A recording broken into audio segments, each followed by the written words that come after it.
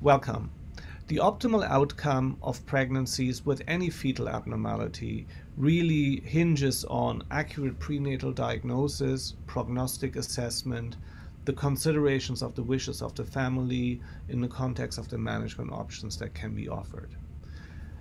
Specific to patients with a prenatal diagnosis of spina bifida, we are very fortunate here at Johns Hopkins because we have a high level of expertise in the prenatal diagnosis, the prenatal treatment options, including the fetoscopic and open spina bifida repairs, as well as the postnatal surgical options and the aftercare in our highly experienced spina bifida clinic.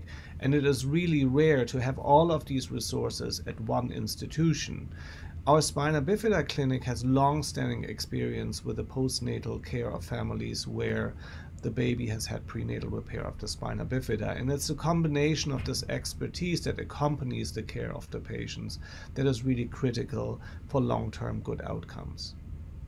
The inclusion criteria for fetoscopic spina bifida closure are that the mother is at least 18 years of age. It must be a singleton pregnancy.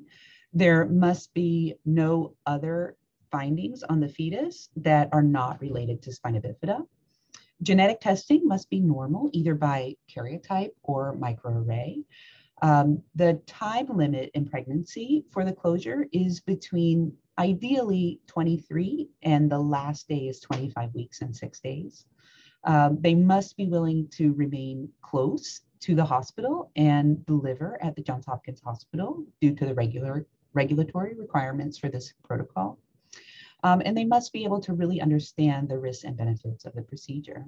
Specific exclusion criteria for fetoscopic closure include multiple gestation, a pre-pregnancy body mass index greater than 35, additional abnormalities not related to spina bifida, maternal red cell alloimmunization, or other communicable diseases such as hepatitis or HIV.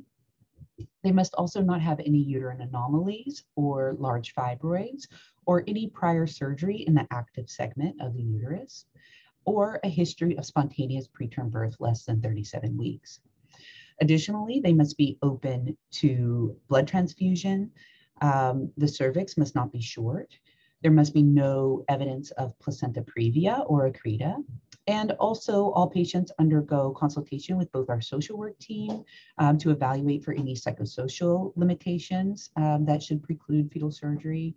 And finally, they have a consultation with our OB anesthesia team to ensure that there is no contraindications to general anesthesia.